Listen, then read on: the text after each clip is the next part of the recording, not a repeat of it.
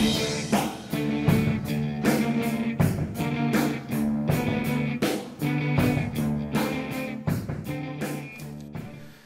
guys and gals, it's WrestleGamer here, Double B Billy Boudreaux, back with another video here for the WGS YouTube channel.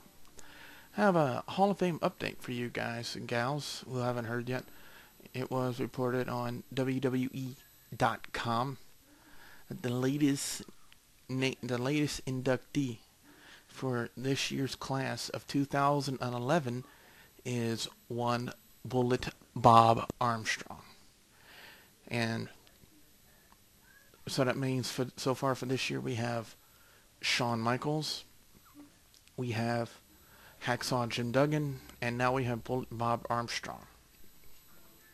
My feeling about this is, why announce it only on WWE.com? Why not announce it on the show, on Raw? I mean, come on, give the guy his respects. I mean, he's going into the Hall of Fame. You should at least announce it on your programs, on your shows, not just on your website. Do it on the shows. I mean, give the dude his respect that he deserves.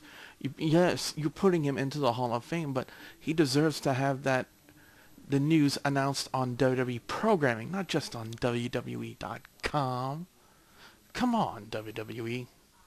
So, again, we have Shawn Michaels, Hacksaw Jim Duggan, and Bullet Bob Armstrong. And the question I'm throwing out to you guys watching the video right now is, who do you believe deserves to be in this class of 2011 for the Hall of Fame? So leave your comments in the comment section below. So, that being said, again, this has just been a Hall of Fame update, and I will talk to you guys later.